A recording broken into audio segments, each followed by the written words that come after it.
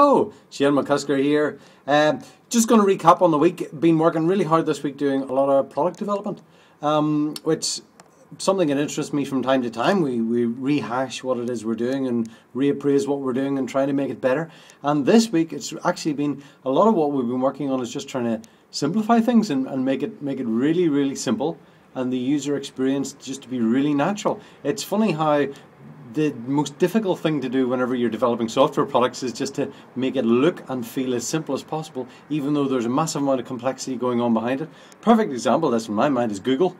Simplest user interface, but yet look at the complexity that goes on behind that. So that's been our challenge today, and I suppose it's the challenge of most businesses, is to really take complicated processes and try and simplify it down to get the core elements and the essence behind it all. It really just works well. Simplify it. If it's simple, people use it, makes life easy. Talk soon. Bye.